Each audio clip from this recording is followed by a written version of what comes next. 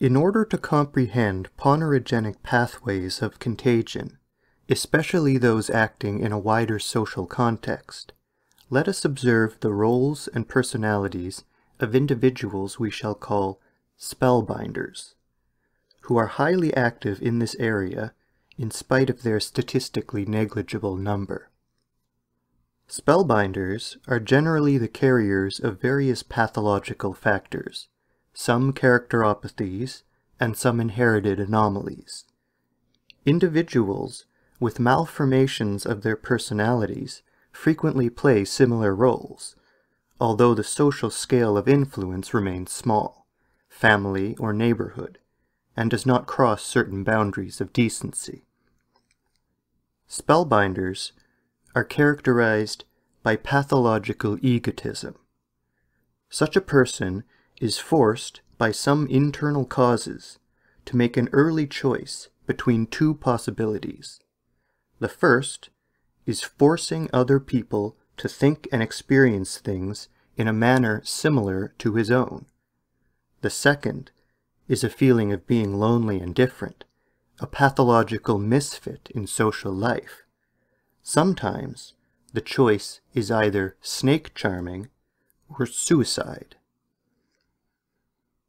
Triumphant repression of self-critical or unpleasant concepts from the field of consciousness gradually gives rise to the phenomena of conversive thinking, or paralogistics, paramoralisms, and the use of reversion blockades. They stream so profusely from the mind and mouth of the spellbinder that they flood the average person's mind. Everything becomes subordinated to the spellbinder's overcompensatory conviction that they are exceptional, sometimes even messianic. An ideology emerges from this conviction, true in part, whose value is supposedly superior. However, if we analyze the exact functions of such an ideology in the spellbinder's personality, we perceive that it is nothing other than a means of self-charming, useful for repressing those tormenting self-critical associations into the subconscious. The ideology's instrumental role in influencing other people also serves the spellbinder's needs. The spellbinder believes that he will always find converts to his ideology, and most often they are right. However, they feel shock or even paramoral indignation when it turns out that their influence extends to only a limited minority, while most people's attitude to their activities remains critical, pained, and disturbed. The spellbinder is thus confronted with a choice: either withdraw back into his void, or strengthen his position by improving the effectiveness of his activities. The spellbinder places on a high moral plane anyone who has succumbed to his influence and incorporated the experiential method he imposes. He showers such people with attention and property, if possible. Critics are met with moral outrage.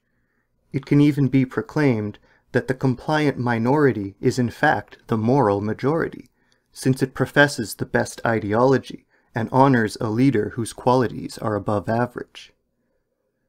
Such activity is always necessarily characterized by the inability to foresee its final results, something obvious from the psychological point of view because its substratum contains pathological phenomena, and both spellbinding and self-charming make it impossible to perceive reality accurately enough to foresee results logically. However, spellbinders nurture great optimism and harbor visions of future triumphs, similar to those they enjoyed over their own crippled souls.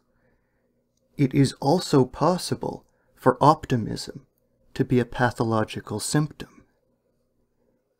In a healthy society, the activities of spellbinders meet with criticism effective enough to stifle them quickly. However, when they are preceded by conditions operating destructively upon common sense and social order, such as social injustice, cultural backwardness, or intellectually limited rulers, sometimes manifesting pathological traits. Spellbinders' activities have led entire societies into large-scale human tragedy. Such an individual fishes an environment or society for people amenable to his influence, deepening their psychological weaknesses until they finally join together in a ponerogenic union. On the other hand, people who have maintained their healthy critical faculties intact, based upon their own common sense and moral criteria, attempt to counteract the Spellbinders' activities and their results. In the resulting polarization of social attitudes, each side justifies itself by means of moral categories. That is why such common sense resistance is always accompanied by some feeling of helplessness and deficiency of criteria. The awareness that a spellbinder is always a pathological individual should protect us from the known results of a moralizing interpretation of pathological phenomena, ensuring us an objective criterion for more effective action. Explaining what kind of pathological substratum is hidden behind a given instance of spellbinding activities should enable a modern solution to such situations.